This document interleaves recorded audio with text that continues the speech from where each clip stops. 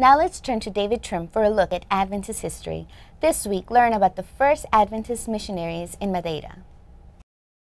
Welcome to This Week in Adventist History.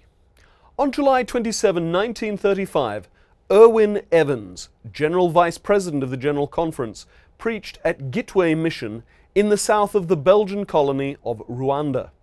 He was the first General Conference official to visit what is today the nation of Rwanda.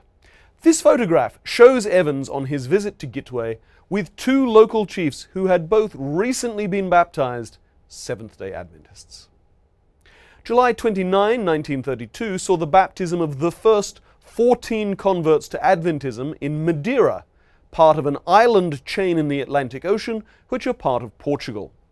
American pastor Ernest Mansell, who with his wife Edith had become the first Adventist missionaries to Madeira in 1930, had held evangelistic meetings in Madeira, and he conducted the baptisms. In 1934, the Mansells became the first Adventist missionaries to the Azores, another group of Atlantic islands ruled by Portugal, and they later worked in Mozambique, then Portuguese East Africa, and Mansell finished his career as pastor of Portuguese-speaking churches in Central California. And on the 1st of August 1963, in the Caribbean, the Dominican Mission, which comprised the Dominican Republic and had just over 3,500 members, achieved conference status as the Dominican Conference, with Gabriel Castro as first president.